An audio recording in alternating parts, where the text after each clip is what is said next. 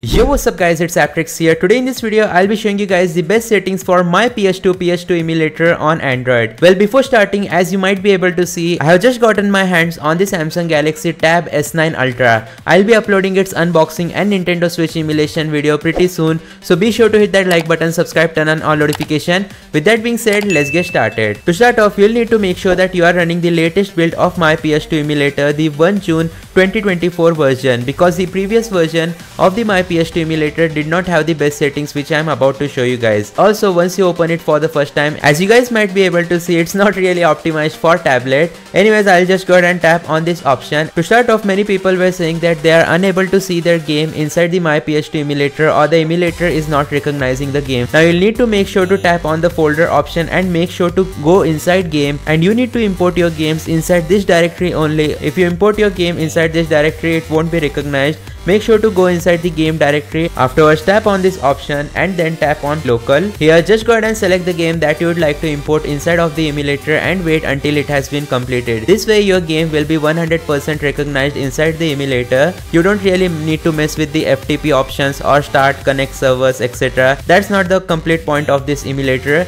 Anyways, once you head back, you will be able to notice that our game is now being showcased inside the emulator, and I have to say the my PS2 UI on this big tablet is looking pretty impressive. Once you have imported your game successfully, just go ahead and tap on it to launch. Now at the top right corner, you will be able to see two options. The first one is known as settings, so let's tap on this option and it will show you some of the main settings which is available inside this emulator. For example, being able to choose like stretch 16:9 or 4:3 aspect ratio. I would prefer if you go with the stretch aspect ratio. Afterwards, make sure to turn on D-pad. This is very important. Also, you can turn on the right stick. Anyways, let's also make sure to enable the show FPS counter option. That way, if we just head back, we will be seeing the FPS bar at the top side, but unfortunately it is covered by the notch of Samsung Galaxy Tab S9 Ultra. Anyways, as you will be able to see, the game is about to start. Let's just go ahead and tap on this corner and afterwards tap on options, and it will open the secret best settings for this emulator.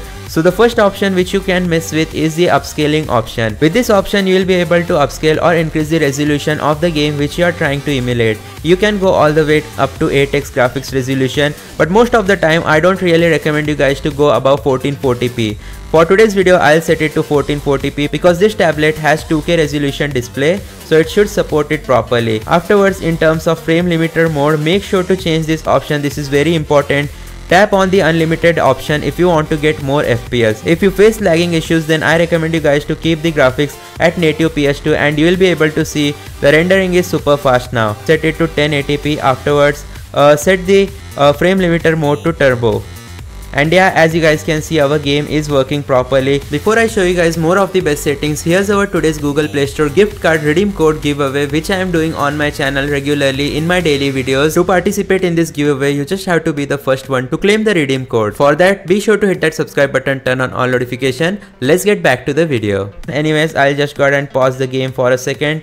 This is most important option. You can underclock your game to make sure it performs even better. For example, in terms of cycle skip, if you just go ahead and select the 2 skip, and also in terms of rate, if you set it to 2, you will notice that your game will perform much better, and now you will be able to see that the game is working even faster. So in my opinion, this is the best settings for my PS2 emulator. Let's tap on the upscale option and set it to 2K, and this time you will be able to notice that the game has become a bit slower. I am pretty sure that it is running above 60 FPS. That's why it is pretty smooth and fluent without any graphical issues or freezing issues. With the help of the best settings which I just showed you guys, you will be able to emulate all your favorite PS2 games inside the my PS2 emulator, possibly with 60 FPS and no issues whatsoever. Anyways, be sure to hit that like button, subscribe, turn on all notification as I upload similar videos on my channel. I'll see you guys next time. Thanks for watching. Goodbye.